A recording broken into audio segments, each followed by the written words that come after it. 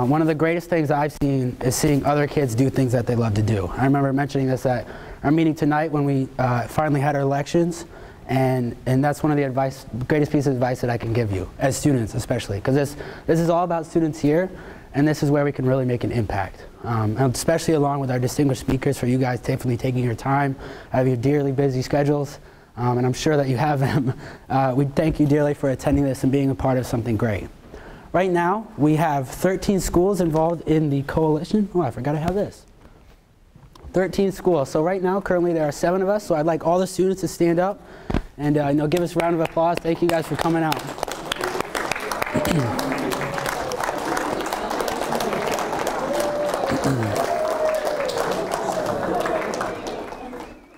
You know, I think what's great, you know, as we get older, we're inspired by younger people, you know, because I think there's this sort of concept of innocence, you know, idea of growth, you know, new ideas that we can really bring to the table. And I think by forming a national organization for Tigers, and by collaborating with all of us from across the country, this is something where we can really do something great, especially along with the experts and the advice that we have. And once again, I thank you dearly for coming, for those of us who distinguished guests. So I'd like to go through a list. For those of us who aren't here to attend, unfortunately they weren't able to make it for this first annual National Tigers for Tigers Summit, but I'd like to point out the few that are not here today. Auburn University, for us of Clemson, they are our rivals, so there's a little bit of tension there on the football field, but off the football field we're together. You know, they have a great group over there, and they have been with us from the beginning within our steering committee meetings. Princeton University, we've had a girl named by Rebecca Haynes. She's very interested in wildlife management, and unfortunately she wasn't able to come here, but she's getting actively involved. We also heard back from another group at Princeton, a variety of graduate students, if I'm correct, that also want to establish an organization in connection to Tigers. And hopefully we can connect Rebecca with her so they can establish a full-grown organization there at Princeton and give us a presence there. Colorado College, I'd really like to point out this college in particular. I spoke with a girl, and she is part of a pre-vet club. She wants to go to veterinary school, but I spoke with her about our goals and our mission as a national coalition. She got super fired up. She got super excited. So what did she decide to do? She decided to start her own organization. She started her own organization for Tigers. She's currently got 10 members, and she's actually having a Tiger Symposium at her school on April 30th. So within a short amount of time, probably about a month, she got all this done. So I think that's what inspires me, and this is just my personal experience, and I wish all of you the same. You know, we got to find something that really inspires students to us to collaborate on a scale and bounce ideas together as well. SUNY Cobleskill is a state school in New York, and he's a very interested individual. He's also been in contact with us, and unfortunately the funding issue fell through. RIT has also been of great support from the beginning, and along with Hampton as well. So I really, once again, like to thank everybody who's with us here today. And this is really a start to something great. You know, this is an opportunity for us to collaborate. And I think I say that a lot, collaboration, but the reason is because based upon my experience as a college kid, even though I am an only 22-year-old kid, I find that's where success is among students. And so I thank you for all of this for coming along. So why us? I've sort of reiterated these points before, but I just want to hit them again. We are the ideas for change.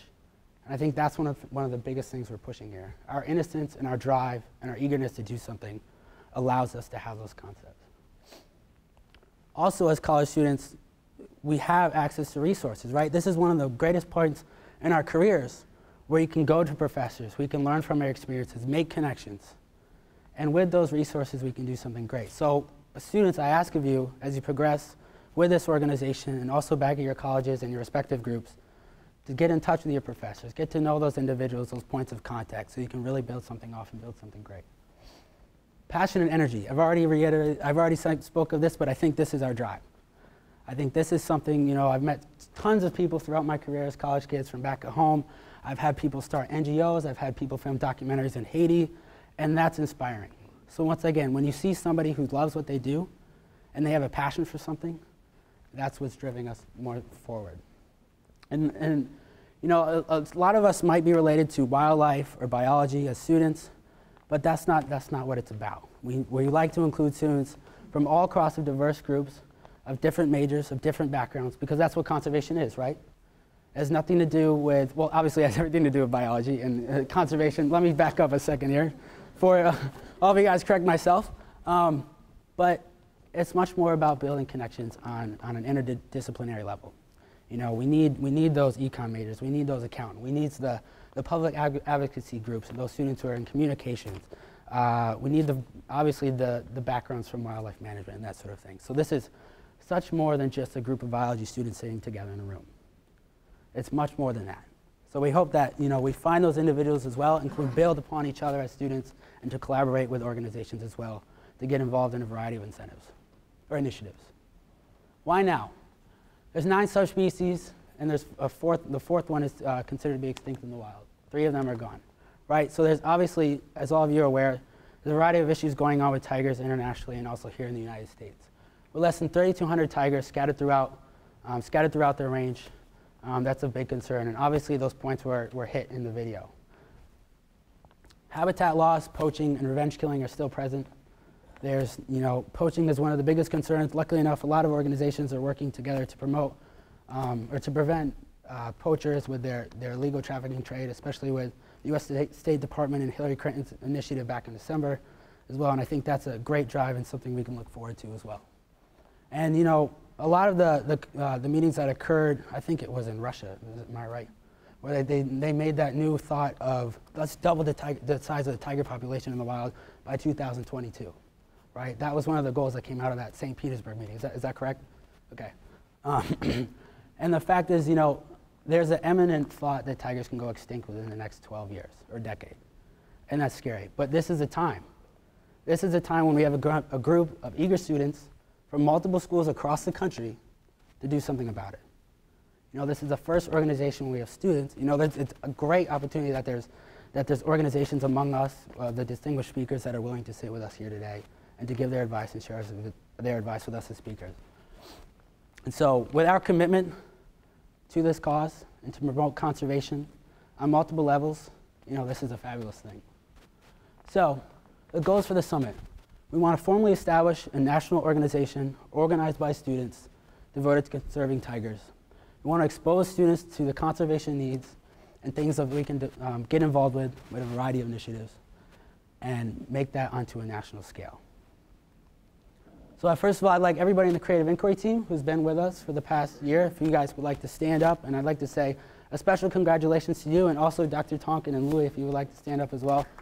And Barbara Spezial.